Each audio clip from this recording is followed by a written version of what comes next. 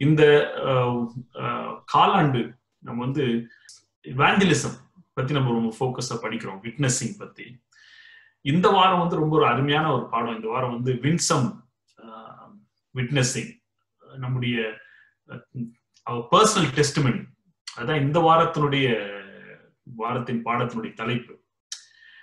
அதனுடைய பேக்ரவுண்ட்ல வந்து என்னுடைய சாட்சியை வந்து ஒரு செர்மனா பகிர்ந்து கொள்ள நான் உங்கள்கிட்ட விரும்புறேன். ஒரு சில காரியங்களோ பர்சனலான காரியங்களோ நீங்க அவைகளை நீங்க கொஞ்சம் மனத்தாழ்மையோடு கேட்கணும்னு உங்கள்கிட்ட நான் ஜெபத்தோட கேட்டுக்கொள்றேன். நம்ம ஜெபம் செய்வோம். எங்கள் நேசிக்கிற அன்பின் தகப்பனே, இந்த நேரத்திலும் உடைய திருவசனத்தை அடியேன் போதிக்க முடிய கொடுத்த கிருபைக்காக ஸ்தோத்திரம். என்னுடைய நாவிலே உடைய வார்த்தையை போட வேண்டும் என்று செபிக்கிறோம். தெளிவான உச்சரிப்பையும் நல்ல ஒரு ஆவியை தர வேண்டும் என்று செபிக்கிறோம். கேட்கிற ஒவ்வொரு பிள்ளைகளையும் நீ தொட வேண்டும் என்று செபிக்கிறோம். விசேஷித்த வண்ணமாக வாலிப பிள்ளைகளை நீ தொட வேண்டும் என்று செபிக்கிறோம். இந்த செய்தியானது அவர்களுக்கு ஒரு ஆசீர்வாதமாக இருக்க தேவன் அனுக்கிரகம் பாராட்ட வேண்டும் என்று இயேசு நாமத்தில் ஜெபிக்கிறோம் பிதாவே, ஆமென். நம்மை நெருக்கி ஏவுகிற அன்பு, நம்மை நெருக்கி ஏவுகிற அன்பு, love that compels us. என்னுடைய ஹையர் செகண்டரி எஜுகேஷன் முடிச்ச பிறகு நம்ம இந்தியால வந்து +2 அத 1989 1989 அதை நான் கம்ப்ளீட் பண்ணிட்டு ராமகிருஷ்ணா மிஷன் விவேகானந்தர் காலேஜ் என்ற ஒரு கல்லூரியில வந்து பேச்சுலர்ஸ் இன் கெமிஸ்ட்ரி நான் ஜாயின் பண்ணேன். அது என்னுடைய முதலாவது ஆண்டினுடைய டிகிரி ப்ரோக்ராம். இந்த கல்லூரி விவேகானந்தர் காலேஜ் பொதுவாக வந்து பிராமண சமுதாயத்தை சேர்ந்த மாணவர்களுக்காக அது ஒரு கல்லூரி. பெரும்பாலும் 80% அந்த கல்லூரியில படிக்கக்கூடியவங்க வந்து பிராமின்ஸ். ஒவ்வொரு ஆண்டும் வந்து கல்லூரியில வந்து பிற்படுத்தப்பட்ட வகுப்பை சார்ந்த பேக்வர்ட் கிளாஸ் இந்துஸ்க்கும் கிறிஸ்டியன்ஸ்க்கும் அவங்க ஒரு சில இடங்களை ஒதுக்குவது உண்டு. அந்த மாதிரி அந்த ஆண்டு வந்து எனக்கு அந்த கல்லூரியில படிக்கக்கூடிய ஒரு வாய்ப்பு கிடைச்சது. எனக்கு நல்ல நினைவு இருக்கிறது. அந்த ஆண்டு வந்து கல்லூரியில வந்து ஜாயின் பண்ண ஒரே கிறிஸ்தவ மாணவன் நான். இல்ல ஒரு சிலர் பேர் இருந்தாங்க என்னுடைய டிபார்ட்மெண்ட்ல நான் அறிந்திருந்து. அப்போ நான் வந்து ஒரு 14 வயசு இருக்கும் when I took baptism. நம்ம 7ஆம் நாள் அட்வென்த் திருச்சபையை சார்ந்த ஒரு பள்ளியில சிறு வயது முதல் லோவர் கிண்டர் கார்டன்ல இருந்து அட்வென்த் பள்ளியில தான் நான் படிச்சேன். என்னுடைய பெற்றோருடைய விருப்பத்திற்கு மாற என்ன பண்ணேன், நான் 14 வயசு இருக்கும்போது 9th ஸ்டாண்டர்ட் படிக்கிறேன். 9th ஸ்டாண்டர்ட் படிக்கும் என்னுடைய பெற்றோருக்கு விருப்பத்துக்கு மாறா நான் வந்து என்னுடைய வாழ்க்கையை வந்து ஆண்டவருக்கு ஒப்பு கொடுத்து 7ஆம் நாள் அட்வென்த் திருச்சபையில நான் ஜாயின் பண்ணிட்டேன். என்னுடைய ஞானஸ்தானம் ஒரு வித்தியாசமான ஒரு ஞானஸ்தானம். அது வந்து ஓய்வு நாள் நடக்கல. அந்த ஞானஸ்தானம் ஒரு புதன்கிழமை காலையில திருச்சபையில எல்லாம் க்ளோஸ் டோர்ஸ்.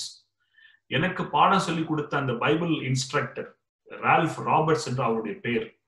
அவர் எனக்கு பேப்டிசம் கொடுத்த பாஸ்டர் ஜான்சன் கோயில் பிள்ளை உங்களுக்கு தெரிஞ்சிருக்கும். அவர் அப்போ வந்து சென்னை வெப்பேரி ஆங்கில திருச்சபையினுடைய போதகராக இருந்தார். அவர் என்னோடு கூட பேப்டிசம் எடுத்த 7 மாணவர்கள். அதுல 7 மாணவர்கள் 2 மாணவர்கள் மாத்திரம் நாங்க மற்ற கிறிஸ்தவ திருச்சபையிலிருந்து அட்வென்த்துக்கு நாங்க வந்தவங்க. மற்ற 5 நபர்களும் வந்து இந்துஸ். அதுல ஒரு 2-3 பேர் வந்து மார்வாடிஸ், ராஜஸ்தானிஸ். நாங்க எல்லாம் அந்த அன்னைக்கு பேப்டிசம் எடுத்தோம் 14 வயசு இருக்கும்போது. அந்த ரால்ஃப் ராபர்ட்ஸ் என்ற ஒரு ஆங்கிலோ இந்தியன் ஒரு பைபிள் இன்ஸ்ட்ரக்டர், அமேசிங், ஒரு அருமையான அற்புதமான ஒரு மனிதர். தன்னுடைய வாழ்க்கையை வந்து சத்தியத்தை வந்து மாணவருக்கு போதிக்கணும்னு சொல்லிட்டு தன்னையே டெடிகேட் பண்ண ஒரு அருமையான ஒரு ஊழியக்காரர். ஸ்கூல்ல இருந்த ஒரு பைபிள் டீச்சர். என்னுடைய ஹை ஸ்கூல் 10th ஸ்டாண்டர்ட் வரைக்கும் நான் அட்வென்த் பள்ளியில படிச்சேன். 10th ஸ்டாண்டர்ட் முடிச்ச பிறகு என்னுடைய +1 +2 ஹையர் செகண்டரி வந்து நான் வேறொரு பள்ளியில ஒரு செக்குலர் ஸ்கூல்ல போய் நான் ஜாயின் பண்ணேன். that was my beginning of my backsliding. என்னுடைய ஆவிக்குரிய வாழ்க்கையில நிலை தடுமாறி கொஞ்சம் கொஞ்சமா டிக்ளைன் ஆகக்கூடிய பீரியட் அந்த டைம். என்னுடைய அட்வென்த் பள்ளி விட்டு வெளியே போன பிறகு ஒரு டீம் ஒரு 15 வயது ஆகுது. அந்த டைம்ல ஒரு புதிய ஒரு ஃப்ரீடம், ஒரு புதிய ஒரு சூழ்நிலை, புதிய நண்பர்கள். ஸ்லோவா என்ன பண்ணுச்சுன்னா, வெகு மெதுவா என்னை ஆண்டவர் விட்டு கொஞ்சம் கொஞ்சமா அப்படியே என்ன அப்படி வழி விலகி நான் போக ஆரம்பிச்சிட்டேன். என்னுடைய தனிப்பட்ட வேத வாசிப்பு, ஜெபம், திருச்சபைக்கு போவது எல்லாம் கொஞ்சம் கொஞ்சமா குறைந்து எல்லாம் ஒரு ஒரு நிலைக்கு இல்லாம ஒரு நிலைக்கு வந்துடுச்சு. கொஞ்ச நாட்கள் கழித்து தீய பழக்கங்களுக்கு நான் கொஞ்சம் கொஞ்சமா என்ன பண்ணினேன், ஈடுபடுத்த ஆரம்பிச்சிட்டேன். என்னுடைய நண்பர்கள், அவங்களுடைய பழக்க வழக்கங்கள் எனக்குள் என்னுடைய லைஃப் ஸ்டைலா மாறிடுச்சு. கிறிஸ்தவ குடும்பத்திற்கு, அவங்க குடும்பத்துல ஸ்ட்ரேஞ்ச் இருக்கக்கூடிய அந்த பழக்கங்கள்லாம் என்னுடைய வாழ்க்கையில ஒரு அனுதினமான ஒரு பழக்கமா மாறிடுச்சு. இதுல மிகவும் ஒரு வருத்தப்படக்கூடிய ஒரு காரியம் என்னன்னா, என்னுடைய மாற்றத்தை என்னுடைய பெற்றோர்கள் வெகு நாட்கள உணரல. இன்றைக்கு வரைக்கும் நான் என்னுடைய மனதுல வரக்கூடிய ஒரு யோசனை, ஏன் என்னுடைய பெற்றோர் என்னுடைய தனி வாழ்க்கையில ஏற்பட்ட இந்த மாற்றத்தை அவர்களால ஆரம்பத்திலே அவர்களால பார்க்க முடியலன்னு சொல்லி இன்றைக்கு வரைக்கும் எனக்கு அது ஒரு பெரிய கேள்வி என் மனசுல உண்டு.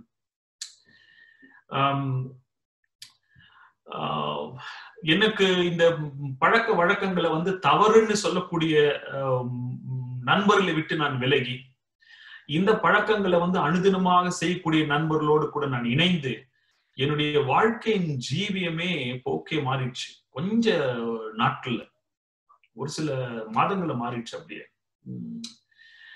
என்னுடைய புதிய இந்த பழக்கங்கள், தீய பழக்க வழக்கங்கள் என்னுடைய வாழ்க்கையும் என்னுடைய எதிர்காலத்தையும் என்னுடைய நலனையும் எல்லாவற்றையும் பயங்கரமா பாதிக்கிறது என்று நான் உணர்ந்தேன். I knew it is destructive. ஆனாலும் அவைகளை விட்டு வெளியே வரக்கூடிய ஒரு எனக்குள்ள ஒரு சக்தியோ வல்லமையோ அந்த நேரத்தில் இல்லை. எனக்கு அப்ப ஒருவேளை எனக்கு புரியல. எனக்கு I never new at that time நான் இந்த பழக்க வழக்கங்களுக்கு அடிமை ஆகிவிட்டேன் என்பதை எனக்கு அன்றைக்கு நான் உணரவில்லை. இப்பொழுது எனக்கு புரிகிறது. அந்த நாட்களில் நான் அடிமையா இருந்தேன். என்னுடைய புத்தீனமான மதியீனமான என்னுடைய யோசனையில இவைகள் எவ்வளவு ஒரு தீமையான காரியங்கள் நான் உணரவே இல்லை. எனக்கு நல்ல ஞாபகம் இருக்குது. ஒரு முறை காலையில எங்கள் வீட்டை விட்டு நான் கிளம்பி கல்லூரிக்கு போறேன்னு சொல்லிட்டு நான் கிளம்பி ஒரு 4-5 நண்பர்கள் ஒரு பஸ் ஸ்டாண்ட் நாங்க மீட் பண்ணோம். அப்போ ஒரு நண்பர் என்ன பண்ணாருன்னா, அவருடைய இப்படியோ ஒரு போதை மருந்த அன்னைக்கு காலையில் எடுத்து வந்தாரு.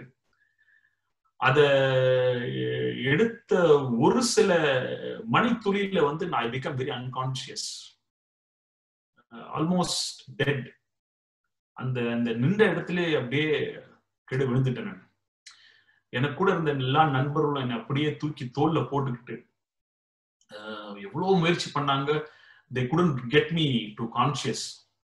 அப்படியே என்ன தோல்ல தூக்கி போட்டுட்டு திபத்து நல்ல ஞாபகம் இருக்கு. என்னோட நல்ல ஒரு வாட்ட சாட்டமா இருக்கக்கூடிய ஒரு நண்பன் மனோஜ் பாபுன்ற ஒரு நண்பர் அப்படியே தோல்ல போட்டு ஓடினாங்க. எல்லாரும் ஓடி பஸ்ல உட்கார வச்சு நேரம் we all went to Marina beach. ஒருவேளை சென்னைக்கு போய் தெரிஞ்சிருக்கும். மெரினா பீச்சுக்கு காலையில நான் சொல்றது மார்னிங் இல்லை 9 o'clock போய் மெரினா பீச்ல போய் என்ன தண்ணியில அப்படியே முக்குனாங்க. எவ்வளவு முயற்சி பண்ணியும் I couldn't get back my conscious. ஏன்னா அப்படியே அந்த கடல் மணல் அப்படியே தரையில போட்டுட்டாங்க. மெட்ராஸ் வெயில் உங்களுக்கு தெரியும். பீச் மணல் கிட்டத்தட்ட 3:30 மணி வரைக்கும், ஈவினிங் ஆஃப்டர்நூன் 3:30 வரைக்கும் I couldn't get back my conscious. I thought I was dead. Later, after several hours, I got my conscious. And வீட்டுக்கு மறுபடியும் நாங்க போனோம். ஆனா it took several years, nearly 2 years. என்னுடைய பெற்றோருக்கு தன்னுடைய மகன் ஒரு தீய பழக்கத்துல மாட்டிட்டு இருக்கிறான்னு பெற்றோருக்கு தெரிய வந்தது. ஒரு நாள் ஒரு வியாழக்கிழமை ஈவினிங் நானே நண்பர்லாம் வெளியே போயிருந்தோம். வெளியே போயிட்டு வழக்கமான காரியம், வெளியே போயிட்டு ஒரு பார்ல போய் நல்லா ஆல்கஹால் எடுத்துட்டு வாயெல்லாம் கொஞ்சம் ரிஃப்ரெஷ் பண்ணிட்டு நான் ஒரு பொதுவா வந்து என்னோட நண்பர் வீட்டில் தங்குவேன். நான் அன்றைக்கு என்னுடைய நண்பர் வீட்டில் தங்க முடியல என்னால. அதனால I was compel to return back to my home. நான் வீட்டுக்கு வரேன், கொஞ்சம் நல்லா ஃப்ரெஷ் எல்லாம் பண்ணிட்டு வரேன். என்னோட வாயில இருந்து ஸ்மெல் வராதுன்னு ஒரு நம்பிக்கையில வீட்டுக்கு வரேன். வேற இடம் போற வழி எனக்கு இல்லை. வரேன், வீட்டுக்கு வரேன். வீட்டுக்கு வந்து எங்க வீட்டுல வந்து எல்லாம் உட்கார்ந்து அமர்ந்து எல்லாம் சாப்பிட்டு இருக்கிறாங்க. Lunch, sorry, evening dinner. எல்லாரும் அம்மா, அப்பா, எனக்கு உடன் பிறந்த 2 சகோதரிகள், என்னுடைய தம்பி எல்லாம் உட்காந்து சாப்பிட்டுட்டு இருக்கிறாங்க. சாப்பிடும் போது நான் உள்ள போனேன். உள்ள போனோன்னு எங்க அப்பா நோட் பண்ணிட்டார், ஏதோ ஒரு ஸ்மெல் வருதுன்னு. என்ன அப்படியே கூட்டிட்டு போனாரு உள்ள, பெட்ரூம் கூட்டிட்டு போயிட்டேன்னு சொன்னாரு. நீ கொஞ்சம் ஸ்மெல் பண்ணுப்பான்னாரு. நான் ஊதுன உடனே கண்டுபிடிச்சிட்டாரு. உடனே எங்க அப்பா அலறி அடிச்சுக்கிட்டு எங்க அம்மாட்ட, இந்த பையன் என்ன பண்ணிருக்கான் பாருன்னு சொல்லிட்டு எங்க அம்மா வந்து பார்க்க, you should imagine the whole environment of the home changed in a few minutes time. என்னுடைய அம்மா கதறி அழுகுறாங்க, எங்க அப்பா ஒரு பக்கம் கதறி அழுகுறாரு. என்னுடைய தம்பிகளோ என்னுடைய சகோதரிக்கோ என்ன தெரியல அவங்களுக்கு. இப்படி ஒரு சூழ்நிலை வந்து என்னுடைய தாயும் தகப்பனும் மாத்தி மாத்தி பிளேம் பண்ணிருக்கிறாங்க. எங்க அம்மா வந்து எங்க அப்பாவை பிளேம் பண்றாங்க, அப்பா எங்க அம்மா பிளேம் பண்றாங்க. இவங்க எல்லாம் ரொம்ப அதிர்ச்சியில இருக்கிறாங்க. ஆனா எனக்கு ஒரு உணர்வும் இல்லை. ஏன்னா எனக்கு இது ஒன்றும் புதுசு இல்லை. இன்றைக்கு அவங்களுக்கு தெரிய வந்திருக்குது. ஆனா எனக்கு இது பழக்கமான ஒரு காரியம் அவங்களுக்கு உணரல. அவங்களுடைய வேதனை என்ன ஒண்ணும் பாதிக்கல. வெகு நேரத்துக்கு பிறகு எனக்கு ஒரு ஆகாரத்தை கொடுத்தாங்க, நான் சாப்பிட்டேன். எனக்கே உணர்வு இல்லாம நான் படுத்து தூங்கிட்டேன்.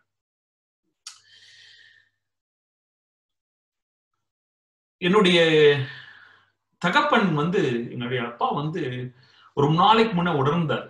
என்னுடைய வாழ்க்கையில சிறு மாற்றங்கள் ஏற்பட்டு இருக்குது உணர்ந்தார். ஆனா இது எல்லா வாலிப பிள்ளைகள் மத்தியில் ஏற்படக்கூடிய ஒரு காரியம். நாளடைவில் இது மாறிவிடும் என்று அவருக்கு சிந்தனை. ஞாபகம் உங்களுக்கு, நமக்கு எல்லாம் பண்ணுவோம். Parents will understand. We'll think there are little changes in our children. We think that probably as time goes by, these things will change.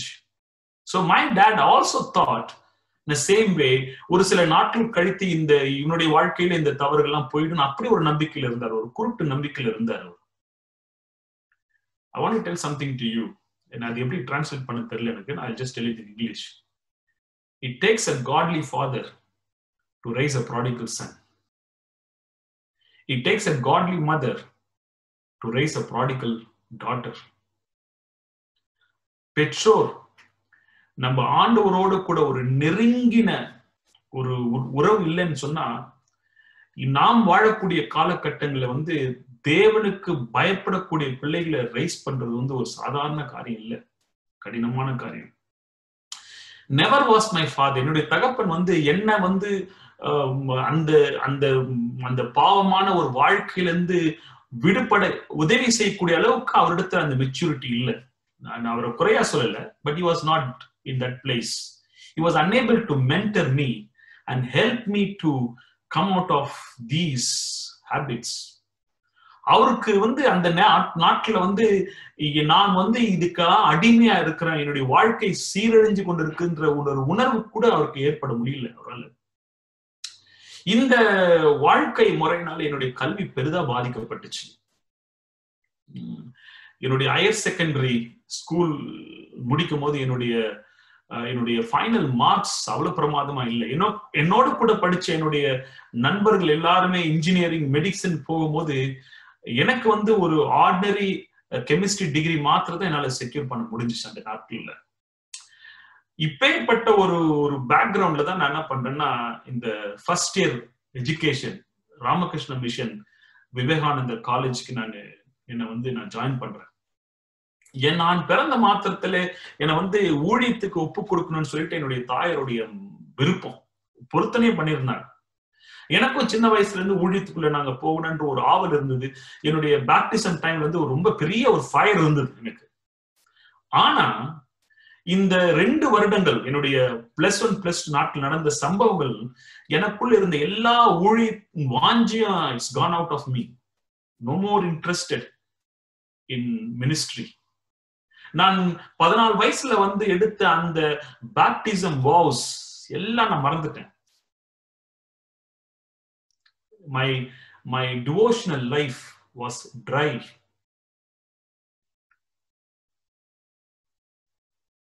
In fact ஒரு வாலிப பையன் அந்த நாட்டுல வந்து ஒரு டைரக்ஷன், ஒரு எதிர்காலம், அவனுடைய எண்ணமே இல்லாம ஒரு வாழ்க்கை நான் வாழ்ந்துட்டேன் அந்த நாட்டுல. என்னுடைய வாழ்க்கை, என்னுடைய எதிர்காலம் என்ன ஆகுன்ற ஒரு சிறு சிந்தனையும் இல்லை. I didn't have any clue what's going to happen to my life. என்னுடைய religious life experience was cold and I was so indifferent to religious things. என்னுடைய பெற்றோர்கள் குடும்ப ஜெபத்துக்கு உட்காருவாங்க. குடும்ப ஜெபத்துல உட்காரும் போது எனக்கும் அந்த ஜெபத்துக்கும் சம்பந்தமே இருக்காது. நான் வேற ஒரு உலகத்துல இருப்பேன். நான் என்னுடைய ஞானஸ்தானத்துக்கு பிறகு என்னுடைய ஃபேமிலி வர்ஷிப்பை நான் லீட் பண்ணுவேன். 2 ஆண்டுல வந்து அப்படி ஒரு பெரிய மாற்றம் என் வாழ்க்கையில ஏற்பட்டுருச்சு. எனக்குள்ள ஒரு ரெஸ்ட்லெஸ்னஸ், அது தமிழ் வார்த்தை சரியான வார்த்தை எனக்கு தெரியல. எனக்குள்ள ஒரு ரெஸ்ட்லெஸ்னஸ், ஒரு அன்கம்ஃபர்டபுள் ஒரு feeling when I was around church goers. திருச்சபைக்கு போற பிள்ளைகள், தேவனோடு பக்தியோடு இருக்கக்கூடிய பிள்ளைகள் மத்தியில என்னால் இருக்கவே முடியாது. I can't stay with them. என்னுடைய வாழ்க்கையில ஒரு பெரிய ஒரு மாற்றம் ஏற்படுகிறது. unusual thing is taking place in my life என்ற உணர்வு மாத்திரம் எனக்கு இருந்துச்சு. எனக்குள்ள நான் உங்கள்கிட்ட ஓப்பனா சொல்றேன். நான் I almost felt at that time that I was possessed by an unclean spirit. There was darkness around my life. Irul. I felt I was in darkness. I knew, எனக்கு நல்லா தெரியும், I was slave and I was helpless. அநேக நேரங்கள் என்னுடைய நண்பர்களோட போவேன். நான் எல்லாம் போய் உட்கார்ந்து நாங்க will have alcohol. எனக்கு அதை எடுக்கிறதுல ஒரு பெரிய ஜாய் இல்லாம போயிடுச்சு. ஆனாலும் அந்த வாழ்க்கையிலிருந்து வெளியே வரத்தக்கதாக பலன் என்று இல்லை. Almost I was a slave, like a completely lost my will. As thus around this time, இந்த ராமகிருஷ்ண மிஷன் விவேகானந்தா காலேஜ்ல நான் ஜாயின் பண்ணேன். எனக்குள்ள ஒரு பெரிய லோன்லினஸ், ஒரு தனிமை. At times I was very depressed. ஒரு unknown fear conquered my heart. நான் வந்து மற்ற புது நண்பர்ல வந்து பழகுறதுக்கு எனக்கு விருப்பமே இல்லை. I avoided all people. In fact அந்த கேம்பஸ்ல இருந்தவங்க எல்லாருமே பிராமின்ஸ். பொதுவா அவங்க மற்றவங்கள்ட்ட பழக மாட்டாங்க. எனக்கு அதனால யார்ட்டுமே பழக்கம் இல்லாம அந்த ஒரு சூழ்நிலை. இப்பேற்பட்ட ஒரு சூழ்நிலை ஒரு நாள், ஒன் டே மார்னிங், ஒரு நபர், சக மாணவன், அவனுடைய பெயர் சேஷையன். சேஷைய வந்து என்கிட்ட வந்து நேரா இன்ட்ரோடியூஸ் ஹிம்செல்ஃப், தன்னையே அறிமுகப்படுத்திக்கிட்டார்.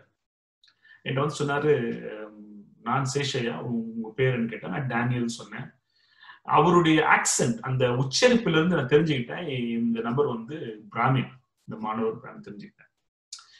அப்போ என்னுடைய அந்த கல்லூரியில வந்து ஒவ்வொரு திங்கட்கிழமை காலையில வந்து பஜனை நடத்துவாங்க, இந்த இந்து பஜனை. அது வந்து ஃபர்ஸ்ட் இயர் ஸ்டூடெண்ட்ஸ் எல்லாருக்குமே கம்பல்சரி, யாருக்குமே சாய்ஸ் கிடையாது. ஆனா என்ன மாதிரி கிறிஸ்தவ மாணவர்கள் வந்து அவளை கம்பல் பண்ண மாட்டாங்க. அப்ப அந்த பர்டிகுலர் மார்னிங், அந்த பஜனை டைமுக்கு முன்னாடி சேஷன் வந்து, டேனியல் நீங்க என்ன பிளான் பண்றீங்க செய்யறதுக்கு இந்த பஜனை டைம்லன்னு கேட்டார். நான் சொன்னேன், எனக்கு ஒரு பிளான் இல்லை. ஒருவேளை நான் கேஃப்டீரியாவுக்கு போவேன், இல்லைன்னா லைப்ரரி போய் உட்காரு, மற்றபடி எனக்கு பெரிய பிளான் இல்லைன்னு சொன்னேன். சொன்ன பிறகு அவர் சொன்ன வார்த்தை வந்து என்னால வந்து நம்ப முடியல. என்ன சொன்னாருன்னா, டேனியல் நம்ம ஃபார்முக்கு போய் ஜாம் பண்ணுவோமான்னு கேட்டாருன்ட்டு. I was shocked.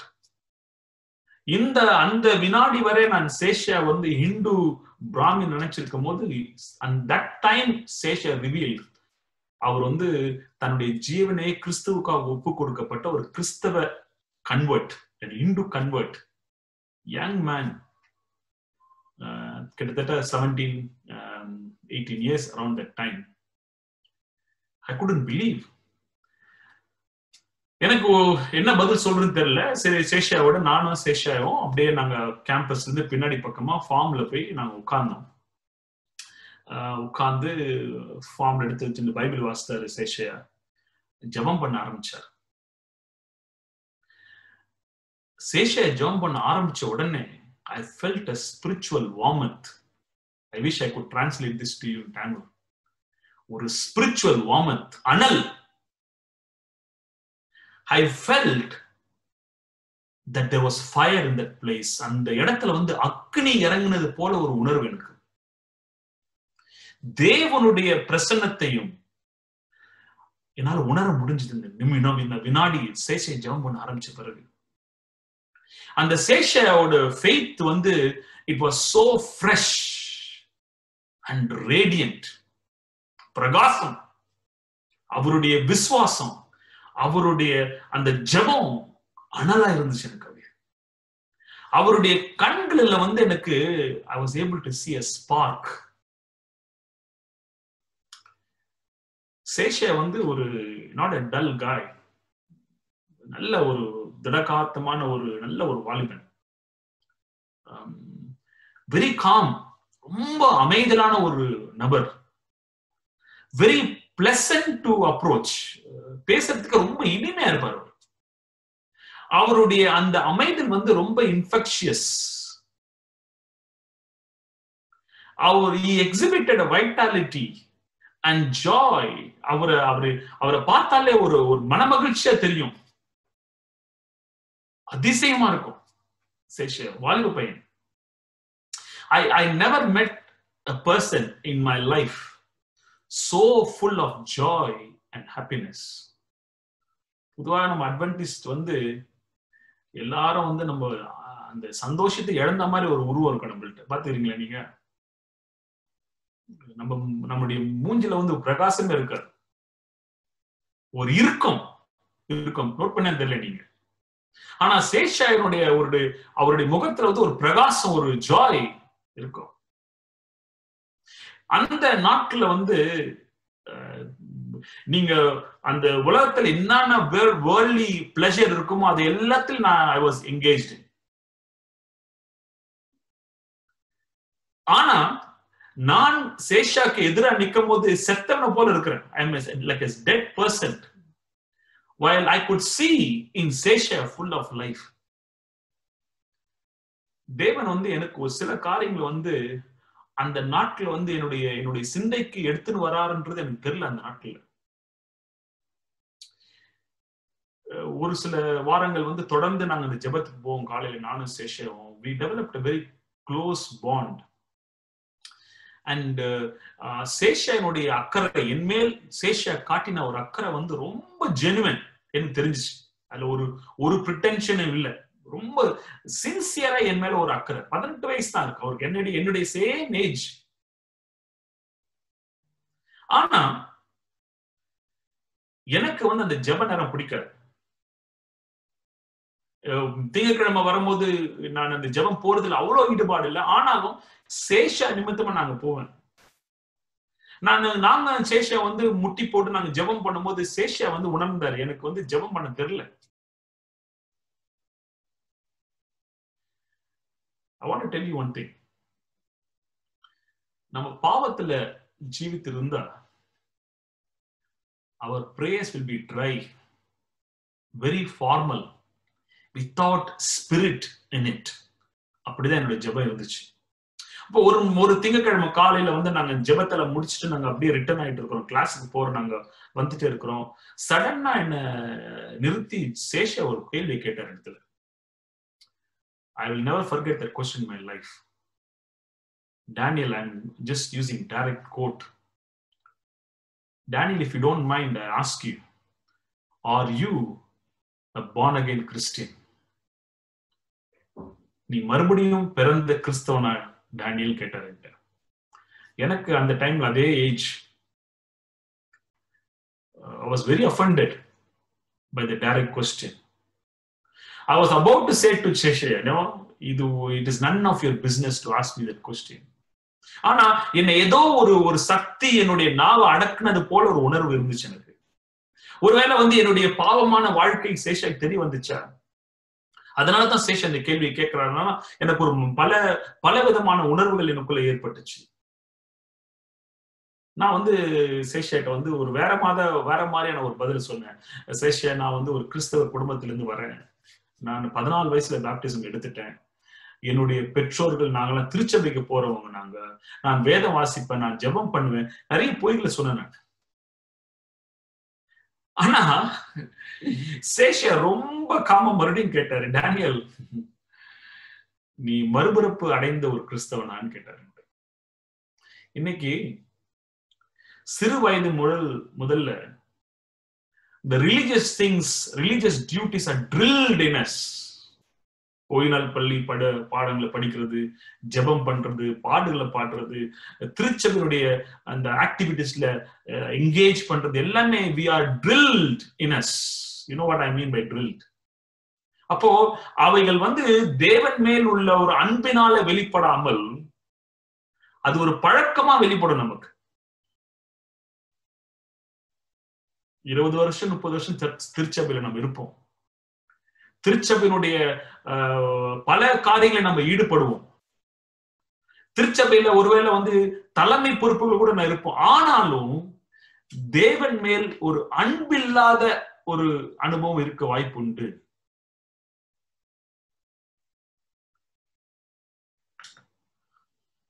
மறுபடியும் அந்த கேள்வி கேட்ட பிறகு எங்களுக்குள்ள ஒரு அமைதியில் இருந்துச்சு. நான் திரும்பி பதில் சொல்லல சேஷாட்ட. சடனா எனக்கு ஒரு மனசுல தோன்றி நான் ஒரு கேள்வி கேட்டேன் சேஷாட்ட. Who is truly a Christian? Who can truly claim a Christian? அந்த வினாடி ஆவியானவர் என்னுடைய வாழ்க்கையில கிரியை செய்யறதை நான் உணர்ந்தேன்.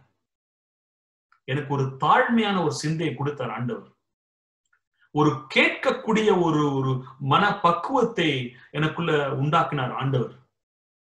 நான் கேட்ட மாத்திரத்துல சேஷையா தன்னுடைய பாக்கெட்ல இருந்து ஒரு சின்ன பைபிள் எடுத்தாரு.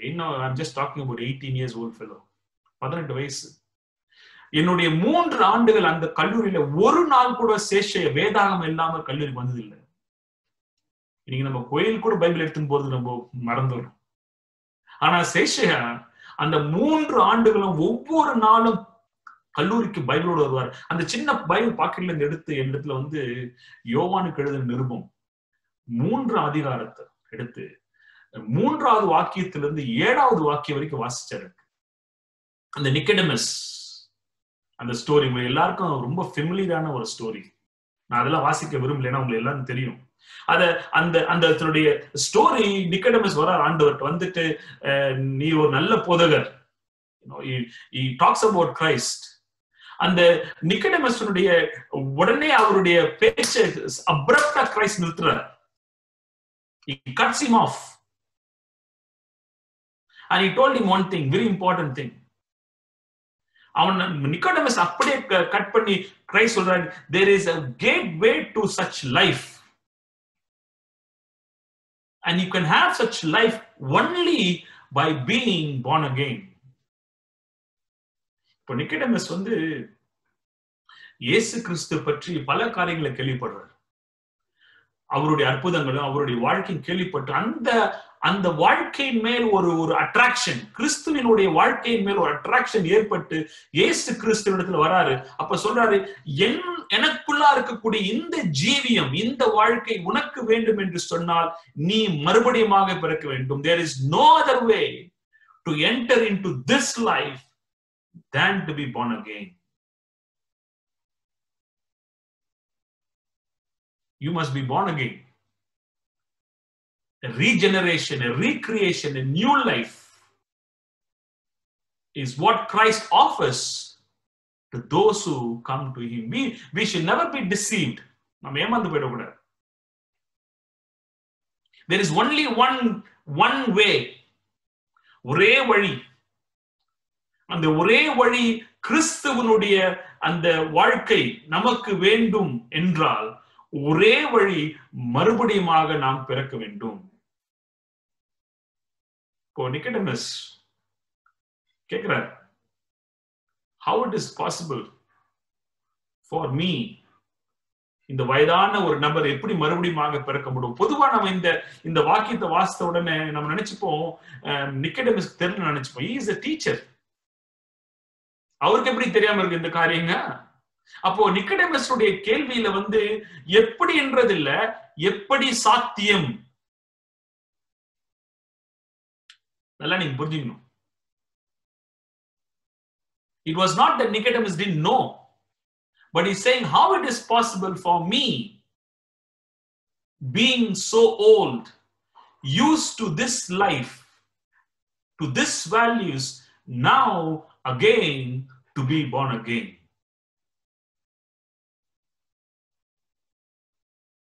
It is impossible. Nicodemus என்ன சொல்றனா, ஒரு நாள் முடியாத ஆண்டவரே, நான் இந்த வாழ்க்கை முறையில வாழ்ந்துட்டு இத்தனை வருஷமா, இத்தனை ஆண்டுகள் இதுதான் என்னுடைய வாழ்க்கை முறை, இத்தனை ஆண்டுகள் இதுதான் என்னுடைய குணம், இதுதான் என்னுடைய பழக்க வழக்கங்கள், இதுதான் நான், இதுதான் என்னுடைய தன்மை, இதுதான் என்னுடைய values.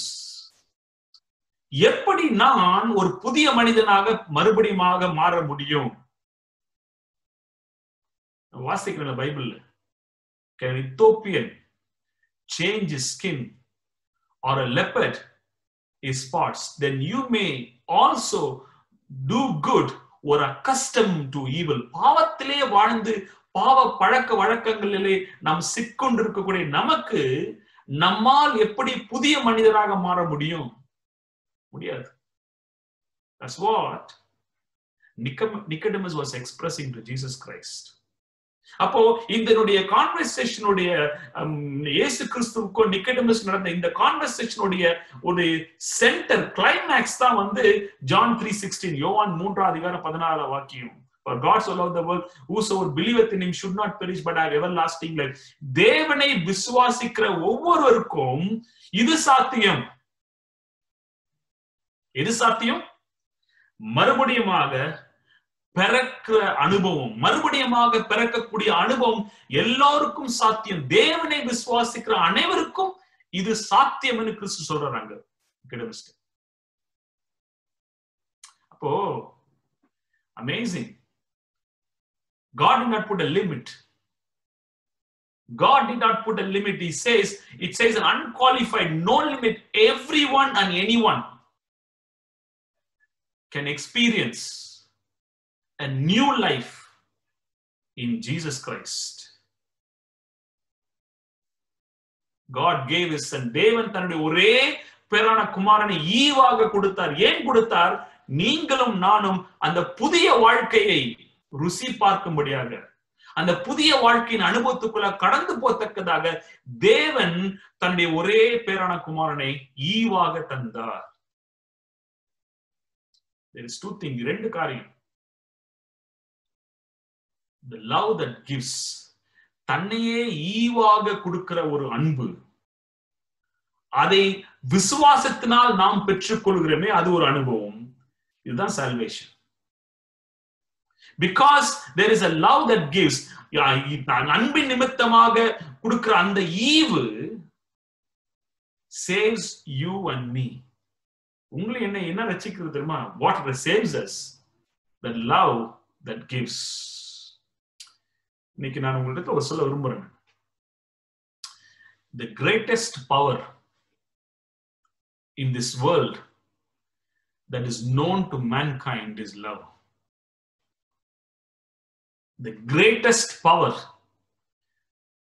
that is known to man in this world is love. இந்த உலகத்திலே மிகுந்த மிகுந்த சக்தி வாய்ந்த ஒரு வல்லமை என்னன்னா அது அன்பு தான், வேற ஒண்ணுமே இல்லை. If love cannot save us, nothing else can save us. அன்பு நம்மை ரட்சிக்கவில்லை என்று சொன்னால் வேற எதுவும் நம்ம ரட்சிக்க முடியாது. If love cannot change, nothing else can change. அன்பு ஒரு மாற்றத்தை நம்முடைய வாழ்க்கையில் ஏற்படுத்தவில்லை என்று சொன்னால் நம்முடைய வாழ்க்கையில் மாற்றமே ஏற்படாது. அன்பிற்கு அவ்வளோ பெரிய வல்லமை உண்டு. அதனால்தான் ஒரு தமிழ் ஒரு சொற்சுடர் இருக்குது, நீங்க கேள்விப்பட்டிருப்பீங்க. அது சொற்சுடரை. அன்பிற்கு உண்டோ அடைக்கும் தாழ், கேள்விப்பட்டிருக்கீங்களா? அன்பிற்கு உண்டோ அடைக்கும் தாள் அப்படின்னா அன்பினால் அன்பின் மூலமாக திறக்கப்படாத ஒரு கதவுகளும் இல்லை. It is referring to our heart.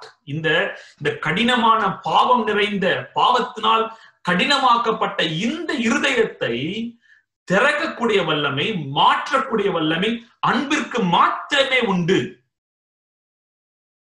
Are you listening to me? உங்களையும் என்னையும் புது சிருஷ்டியாக மாற்றக்கூடிய ஒரே வல்லமை அந்த அன்பிற்கு மாத்திரமே உண்டு. அதனாலே தேவன் தன்னுடைய அன்பை வெளிப்படுத்த கிறிஸ்துவே தன் குமாரனே ஜீவனாக ஒரு பலியாக நமக்கு என்ன பண்ணார்? கொடுத்தார். God revealed His will, His love by giving His Son to you. Love that gives. தன்னையே தியாகமாக கொடுக்கக்கூடிய ஒரு அன்பு. இந்த தேவனுடைய அன்பை நம்ம ரொம்ப கஷ்டம் அதை புரிந்து கொள்றதுக்கு. It is impossible. அதுக்கு ரொம்ப கொஞ்சம் க்ளோஸா இருக்கக்கூடிய ஒரே ஒரு காரியம் தாயினுடைய அன்பு. It's a little bit close to that.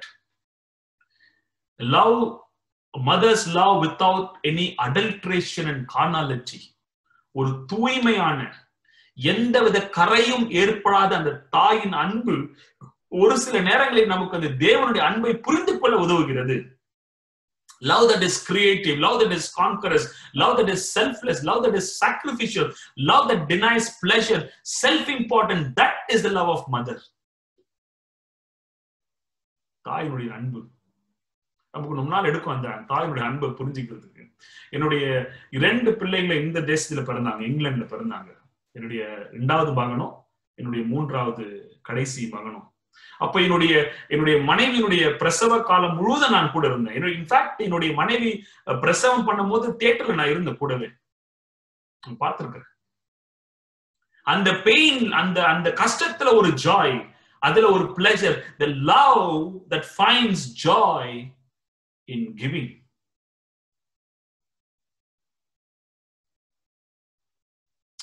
இந்த அன்பை நம்ம உணர முடியலன்னா we are actually insensitive. Are you following me? இந்த தேவனுடைய அன்பு நம்மள தொடலன்னா actually we are insensitive. இன்றைக்கு நீங்க இந்த உலகத்துல இருக்கிற எல்லா கவிதைகளையும் நீங்க எடுத்து பார்த்தீங்கன்னா most poetries are written on love. Strong man, ரொம்ப இறுக்கமான மனிதர்கள் கூட அன்பிற்கு முன்பாக அப்படியே மெல்ட் ஆயிடுவாங்க.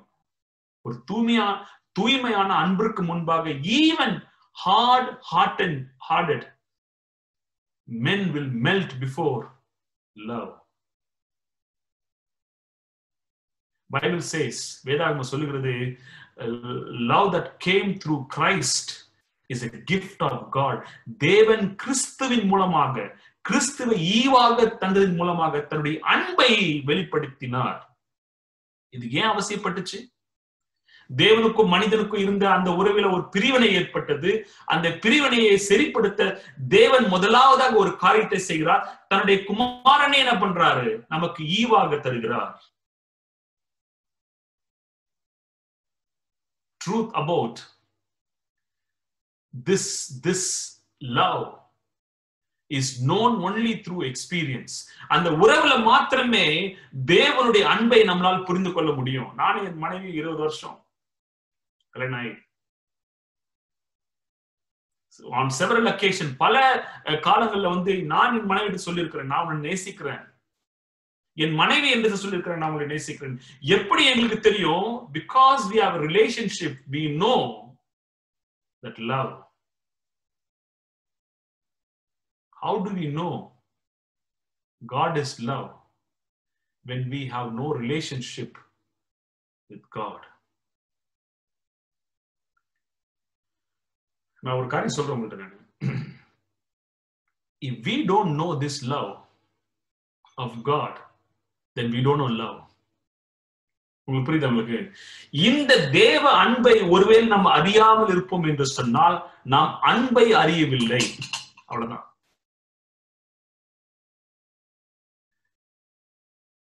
Love that is sacrificial, giving everything. நான் ஒரு நல்ல ஞாபகம் இருக்கு எனக்கு. ஒரு 8th standard or something I was studying. Vepery ஸ்கூல்ல சம்தேபட்டி ஸ்கூல்ல படிச்சுட்டு இருக்கிறேன். என்னுடைய ஸ்கூல் எதிர்க்க வந்து பாலர் கல்வி நிலையம்னு ஒரு ஸ்கூல். அங்க ஒரு நல்ல ஒரு இடம், beautiful place to play cricket. நாங்க ஒவ்வொரு லஞ்ச் டைமும் நாங்க என்ன பண்ணுவோம், எங்களுடைய ஃப்ரெண்ட்ஸ் எல்லாம் சேர்ந்து ஒரு 6-7 பேர் நாங்க லஞ்ச் டைம் குயிக்கா லஞ்ச் சாப்பிட்டு அங்க போய் நாங்க ஒரு 1/2 hour கிரிக்கெட் விளையாடுவோம். அப்படி அங்க விளையாடும் போது நாங்க கரெக்டா அந்த பாலர் கல்வி நிலையம் ஸ்கூலுக்கு எதிர்க்க விளையாடுவோம். டோர் அந்த கேட் கிட்ட விளையாடிட்டு இருப்போம். அங்க என்னுடைய சண்டே ஸ்கூல் டீச்சர், அப்ப நாங்க சண்டே சர்ச்சுக்கு போவோம். அப்ப அந்த சண்டே ஸ்கூல் டீச்சர் வந்து நின்றுட்டு இருப்பாரு அந்த கேட்டுக்கு முன்னாடி. நான் வந்து என்னுடைய Sunday school teacher very handsome man, நல்லா டால், 6 foot டால், நைஸ், வெரி ஹேண்ட்சம் மேன். அவர் அங்க நின்று நான் கிடுகிடு சின்ன பசங்க ஓடி போய் அண்ணா எப்படி இருக்கிறீங்கன்னா அவர்கிட்ட ரொம்ப பேசிக்கல.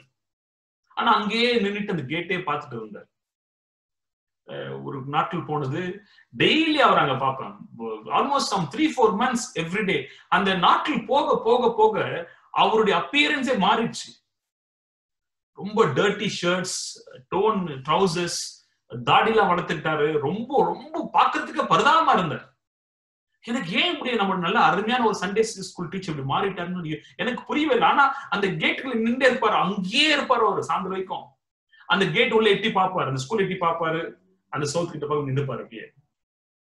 எனக்கு அப்புறம் தான் புரிஞ்சுது, அவர் அந்த ஸ்கூல்ல வேலை செய்யக்கூடிய ஒரு டீச்சர் மேல அவருக்கு ஒரு காதல் இருந்தது. அந்த ஸ்கூல் டீச்சரை வந்து இவர் வந்து அவங்கள வந்து இம்ப்ரெஸ் பண்றதுக்காக, அவங்கள அடையறதுக்காக இவரு எல்லாத்தையும் இழந்து நிக்கிறார். To get our attention. கவனத்தை செதறுண்டா இருக்குல்ல, கவனிங்க சொல்றது.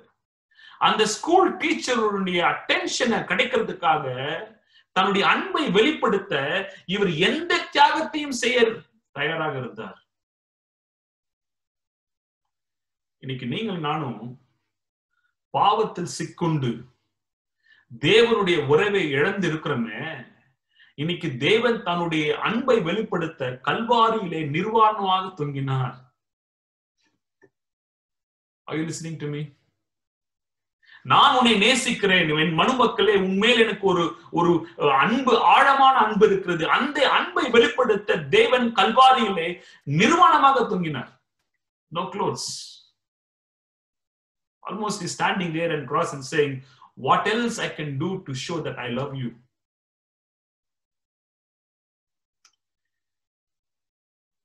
அந்த அன்பை ஒருவேளை நாம்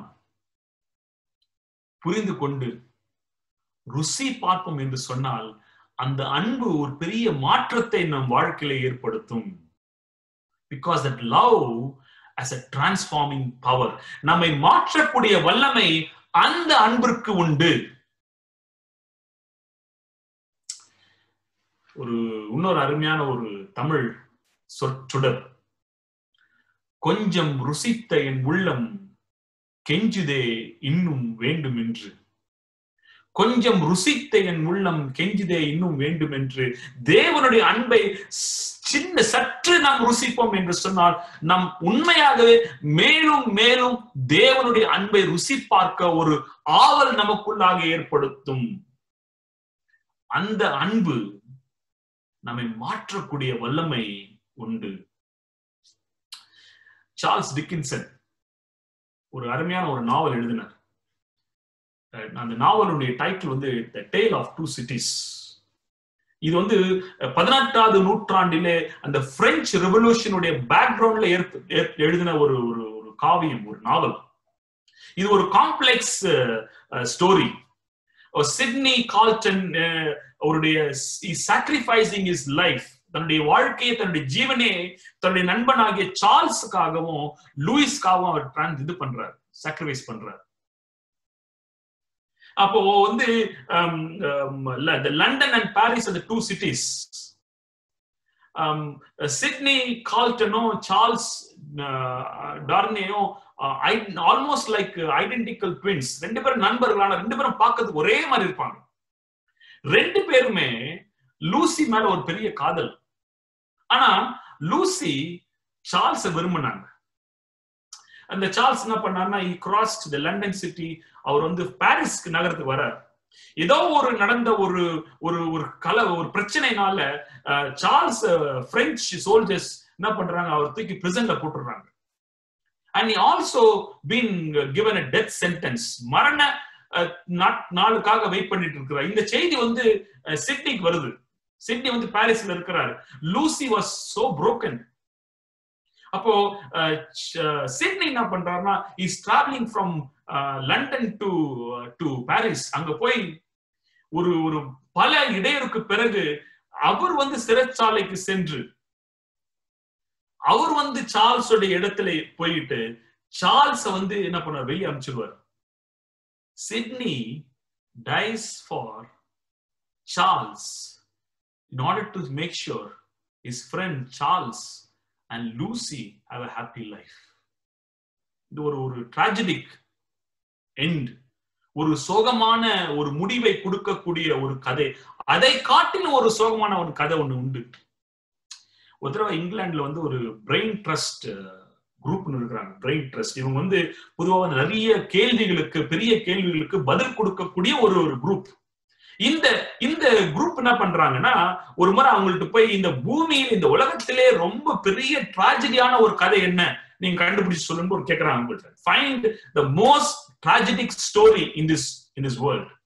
அவங்க பல கதைகளை எல்லாவற்றையும் வந்து எக்ஸாமின் பண்ணிட்டு கடைசி என்ன சொல்றாங்கன்னா, the most tragic story in this world, இந்த உலகத்திலே மிகவும் மிகவும் ஒரு ரொம்ப மன உடைச்சலை கொடுக்கக்கூடிய ஒரு கதை என்னன்னா, அது ஜான் 3:16, யோவான் 3:16 மோஸ்ட் டிராஜிக் ஸ்டோரி. என்ன டிராஜிக் ஸ்டோரினா, தேவன் தன்னையே ஈவாக தந்தார், தன்னுடைய அன்பை வெளிப்படுத்தினார். அந்த அன்பை மனுக்குலம் நிராகரித்தது. I don't know how you understand. Imagine நம்ம வந்து ஒருத்தங்க மேல வந்து ரொம்ப உண்மையான ஒரு அன்பை செலுத்தும் போது அந்த அன்பை அவங்க ஏற்றுக்கொள்ள எப்படி ஒரு மன உளைச்சல் இருக்கும், நமக்கு நம்முடைய மனங்கள் உடைந்து போய்விடும். அதே மாதிரி தேவன் தன்னுடைய அன்பையே அப்படியே நமக்கு வெளிப்படுத்தினார். ஆனால் மனுக்குலம் அந்த அன்பை நிராகரித்தது. Love initiate and faith leads in receiving the gift from God. Through faith, Jesus becomes our personal savior. அவர் நமக்குள்ளாக ஒரு வாசம் செய்கிறார். இதுவரை நம் ஏலியனா இருந்தல்ல, தேவனுக்கு நமக்கு விரோதம் இருந்த போது, இப்போது கிறிஸ்துவின் மூலமாக, கிறிஸ்து நமக்குள் வாசம் செய்வது மூலமாக நாமும் தேவனும் உடன் நபர்களாகிறோம். பாவத்தினாலே வந்து உடைஞ்சு போயிருக்கக்கூடிய இந்த வாழ்க்கை, இந்த ஜீவன் கிறிஸ்துவின் மூலமாக புதுப்பிக்கப்படுகிறது. Life that is destroyed by sin now is regained and regenerated through the love of God. A new value, புதிய சிந்தனை, புதிய வாழ்க்கை, புதிய நோக்கங்கள், புதிய மாற்றம், புதிய அமைப்புகள். என் வாழ்க்கையிலே பெரிய மாற்றம் ஏற்படுகிறது. ஏன் ஏற்படுகிறது என்று சொன்னால், கிறிஸ்துவின் அன்பு எனக்குள்ளாக கிரியை செய்த மாத்திரத்திலே அந்த மாற்றங்கள் எனக்குள்ளாக ஏற்படுகிறது.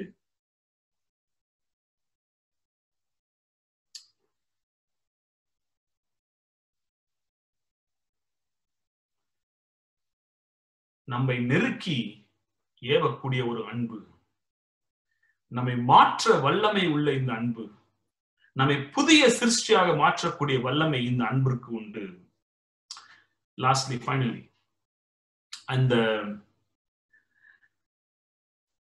அந்த கான்வர்சேஷன் பிறகு சேஷா சொன்னாங்க, சேஷா டனி, இங்க ஒரு டிசைபிள்ஷிப் கேம்ப், சீஷத்துவம் ஒரு கேம்ப் இருக்கு, new students, new first year ஸ்டூடெண்ட்ஸ்க்குலாம் ஒரு கேம்ப் இருக்கு, நீங்க அந்த கேம்புக்கு போன டேனின்னு சொன்னாங்க. எனக்கு அதெல்லாம் ஒரு விருப்பம் இல்லை. But I couldn't resist Sesha. பல ஐ கேவ் எக்ஸ்கியூஸ். எந்த முடியாத சேஷா, என்கிட்ட காசு இல்லை, என்னுடைய பெற்றோர் எவ்வளவு சொல்லியும் சேஷா வந்து டேனி நீ நிச்சயம் போகணும். நான் ஒத்துக்கிட்டேன். ஒரு வீக்கெண்ட், வெனஸ்டேல இருந்து சண்டே வரைக்கும் ஒரு கேம்ப், ஒரு ஹாலிடே பிரேக் டைம்ல. அது திருநின்ற ஊர் என்ற ஒரு இடத்துல கேம்ப், ஒரு சின்ன ஒரு ரிமோட் கிராமம், ஒரு வில்லேஜ்ல. என்னுடைய வீட்டுல இருந்து நான் ஒரு 2.5 hours பஸ் டிரைவ். பஸ்ல போய் நான் என்ன பண்றேன், அங்க அந்த அந்த கேம்புக்கு நான் போறேன். ஈவினிங் ஒரு 6 o'clock போய் அந்த இறங்கணும். நான் இந்த கேம்ப் சைட்ல நான் தனியா தான் போய் இறங்கினேன். இறங்கும் போது மற்ற மாணவர்கள், மற்ற கல்லூரியில் இருக்கக்கூடிய அந்த ஃபர்ஸ்ட் இயர் கிறிஸ்டியன் ஸ்டூடெண்ட் வந்திருந்தாங்க அந்த கேம்புக்கு. நான் போய் இறங்கி அந்த அந்த சென்டர்ல ஒரு ஒரு ஒரு லான், அந்த லான்ல வந்து நாங்கெல்லாம் வெயிட் பண்ணிட்டு இருக்கிறோம். ஒரு நல்ல ஒரு மாலை பொழுது, அது இருட்டாயிட்டு இருக்கு நேரம். நாங்க எல்லாருமே எங்களுடைய அந்த ரூம், அந்த டென்ட்டுக்கு நாங்க வந்து வெயிட் பண்ணுவோம் அலாட்மெண்ட் பண்றதுக்கு. எனக்கு வந்து ரொம்ப ஒரு இறுக்கம், மனசுல ஒரு இறுக்கம். எனக்கு வந்து அந்த இடமே பிடிக்கல. எனக்கு ஏன் இந்த இடத்துக்கு வந்தோன்னு எனக்கு ஒரு பெரிய எரிச்சல், எனக்கு ஒரு கோபம். நம்ம சேஷா பேச்சை கேட்டிருக்க கூடாது, வந்திருக்க கூடாதுன்னு சொல்லிட்டு எனக்குள்ள ஒரு பெரிய போராட்டம், பெரிய கோபம், ஒரு ஒரு ஸ்ட்ரெஸ். அந்த டைம்ல நான் அப்படியே யோசிச்சுட்டு இருக்கும் போது ஒருத்தர் வந்து என் தோல்ல தட்டினாங்க. தட்டி, தம்பி என் கூட வாங்கினாங்க.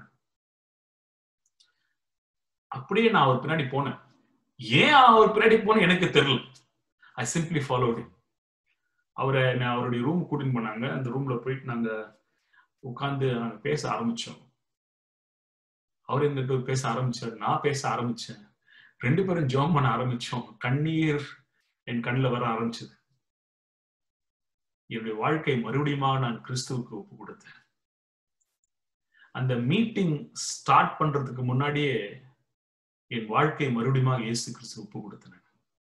அன்னைக்கு நைட் வந்து வெனஸ்டே நைட் வந்து ஃபர்ஸ்ட் செஷன் ஸ்டார்ட் பண்றாங்க. ஃபர்ஸ்ட் செஷன் ஸ்டார்ட் பண்ணாங்கல்ல, மாணவர்கள் உட்காந்து இருக்கிறோம். அப்போ வந்து நம்முடைய மெயின் ஸ்பீக்கர் அவங்க இன்ட்ரடியூஸ் பண்ண போறேன்னு சொல்லிட்டு அந்த என்கிட்ட வந்து தோல்ல தட்டினார்ல, அவர் தான் main speaker. Philip Pattabiram, world vision. ஒருவேளை குடிகாட்டில் படிச்சவங்க தெரிஞ்சிருக்கும். பிலிப் பட்டாபிராம் அவர்தான் மெயின் ஸ்பீக்கர். எனக்கு தெரியாது. அப்ப இந்த புதன், வியாழன், வெள்ளி, சனி, ஞாயிற்றுக்கிழமை இந்த கூட்டம் முடிஞ்சு இந்த கடைசி போறதுக்கு முன்னாடி ஒரு சின்ன ஃபேர்வெல் நடந்துச்சு. எல்லாரும் உட்காந்து எங்களுடைய டெஸ்டிமனிஸ் எல்லாம் சொன்னோம். நானும் என்னுடைய டெஸ்டிமனி எல்லாம் சொன்னேன். சொல்லிட்ட பிறகு கடைசி பிலிப் பட்டாபிராம் ஒரு டெஸ்டிமனி சொன்னார்.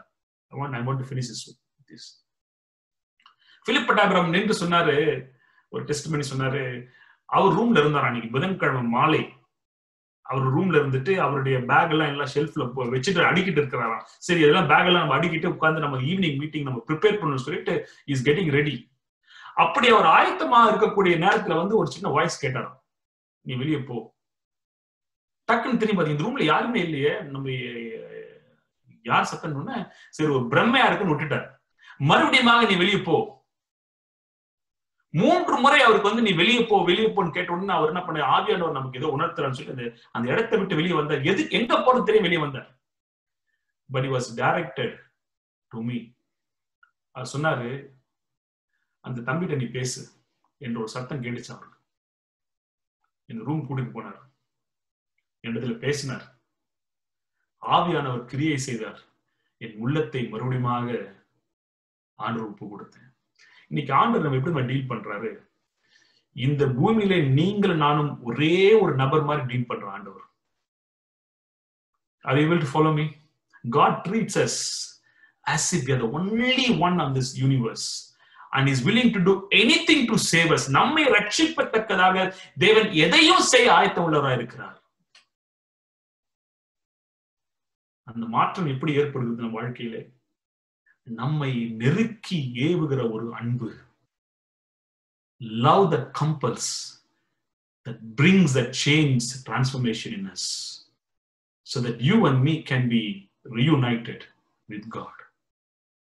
May God bless everyone to experience that divine love in your life and also in my life. God bless you all.